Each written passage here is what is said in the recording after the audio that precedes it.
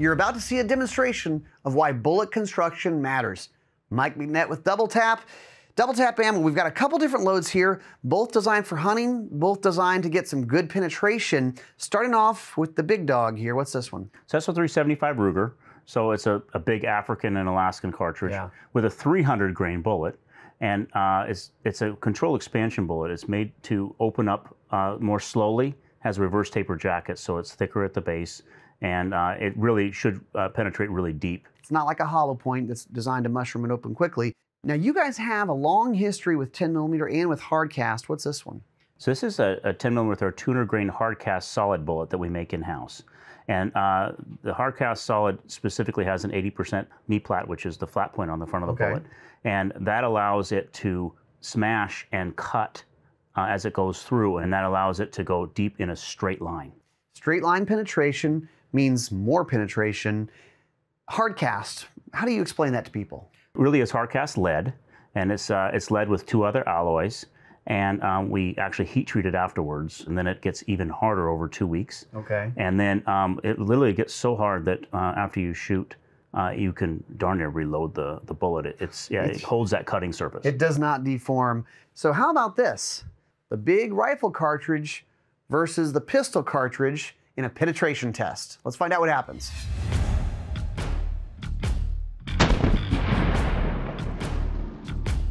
All right, Mike, this is a fun one. Rifle versus pistol. That's right. Which one do you think is going to win that one? I mean, people go, this doesn't make sense. There's no way.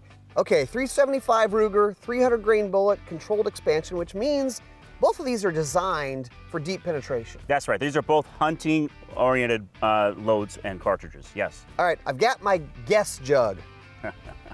What do you think? I think it's going to go into 6 of them.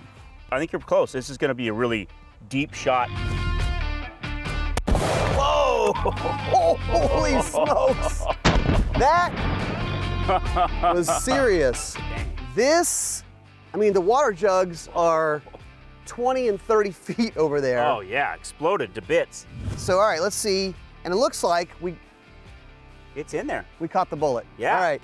So we got somewhere in the neighborhood of 18 to 22 inches. And we can actually open this up and look at, look at this. Woo! All right. So controlled expansion, and that's what we got. And so point blank, it held pretty good. And water's not easy on bullets. Water really tears things apart. I still think the 10mm will out-penetrate this really? 300 grain bullet. All right, we're gonna reset it up, and we're gonna let you make your guess on the 10. Where are you gonna put the guess jug for the 10? I'm not gonna change my guess based on how yours performed. Are you serious? I'm gonna say 2 further than where you guessed. All right, so you think that the 10mm pistol is gonna outperform the rifle. Mike, I can't wait to see what this 10 does. Oh, I think you'd be surprised.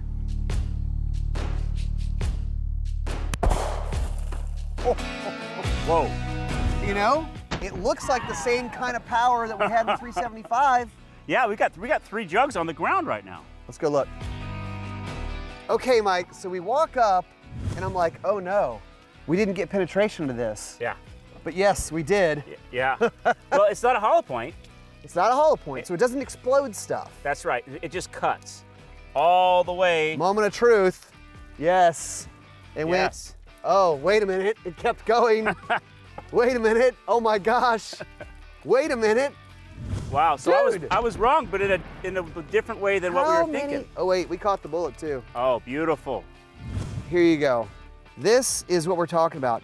Non-expanding, cuts through, deep, deep, deep penetration.